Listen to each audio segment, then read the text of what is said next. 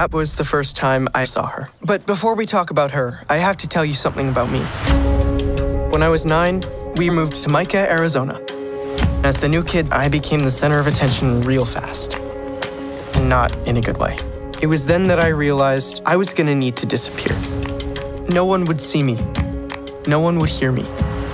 I was gonna have to be just like everybody else. And then, one day.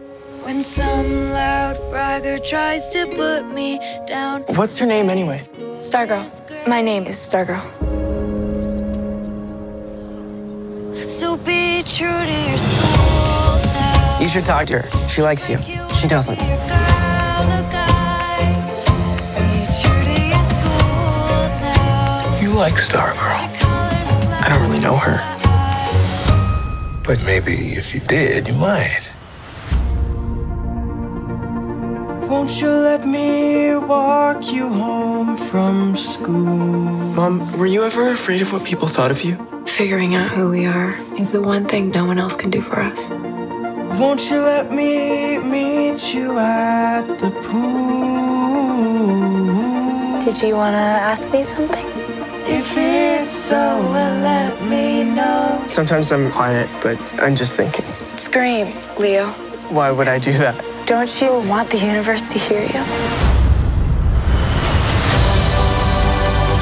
Since she got here, things have been different.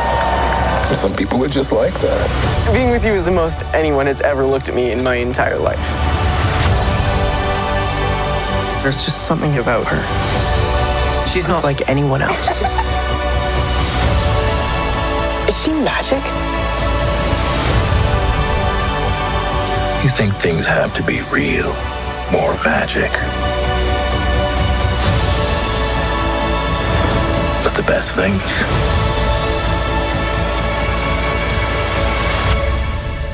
are both.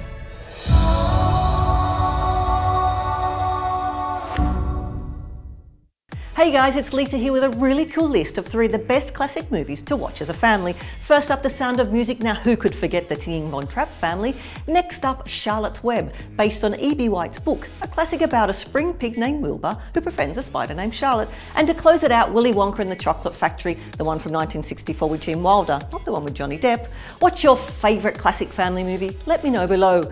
And remember to click down here to subscribe.